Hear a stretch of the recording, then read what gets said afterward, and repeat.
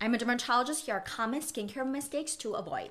Number 1 is mixing tretinoin or retinoids with a moisturizer.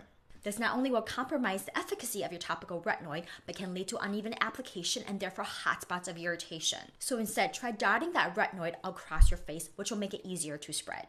Number 2 is overexfoliation. Our skin naturally exfoliates when it's healthy and hydrated, so not everyone needs to exfoliate on a regular basis. Overexfoliation will not only damage skin barrier, but can also exacerbate the underlying concern you're trying to address. Lastly, using skincare to treat medical skin conditions. Acne, melasma, eczema, psoriasis, and seborrheic dermatitis, all of these are medical skin conditions best treated with prescription medications. Of course, if your condition is mild or can't get in to see a dermatologist immediately, over-the-counter products and skincare may offer some benefits. But if it's severe and you're not improving, it's time to see a dermatologist.